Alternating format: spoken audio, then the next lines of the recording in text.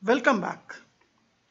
Let us begin the Fibonacci number with a very classic problem, that is rabbits population. Here I have, let us assume a pair of baby rabbit, one male and female, and they're very special type rabbit, and special because they will never die. And the female one gives birth to one pair of rabbit exactly every month, while the speciality is every pair that she give birth have one male and one female.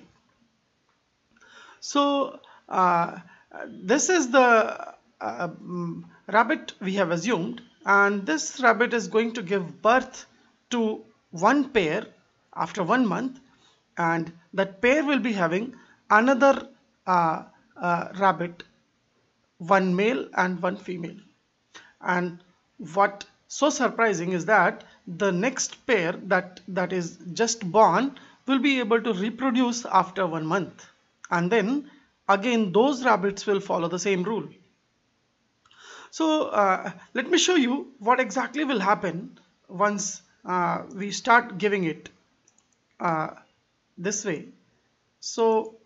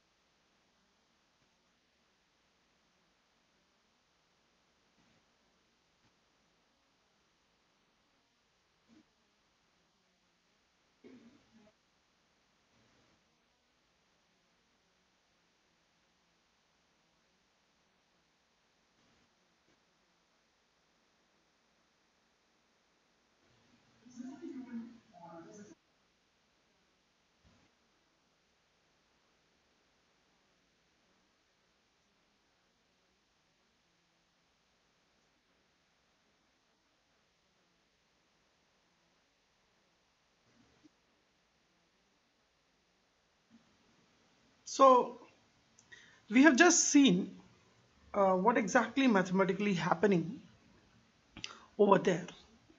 Let us see this exact phenomenon mathematically. So if I categorize the first month here, and the first month we begin with one pair of rabbit. In the second month we have added one more pair.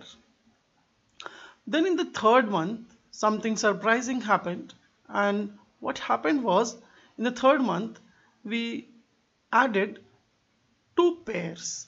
One pair was given by this first original pair, while the second was given by the second born pair.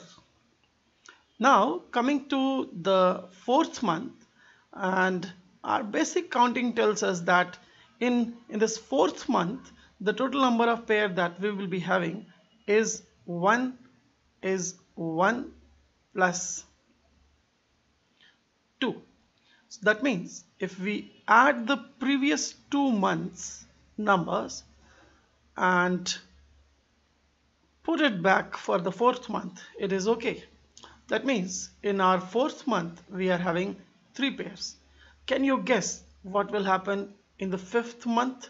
Yes, absolutely.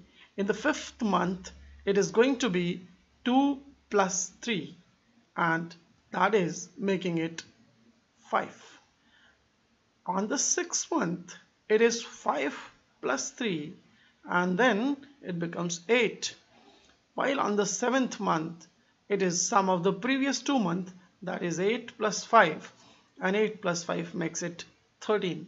This sequence is very interesting, because if I generalize it for any number xn, considering the population of rabbit in the nth month, then it is going to be xn minus 2 plus xn minus 1. This is exactly telling us that number of rabbits population in any month is equal to the sum of rabbits population of the previous month with the sum of population of previous to the previous month. Means when we add the population of previous 2 months, we'll get the population of current month. This is a classic example of Fibonacci sequence. This sequence is called Fibonacci sequence. We'll see some more properties of these Fibonacci sequence in our subsequent lectures.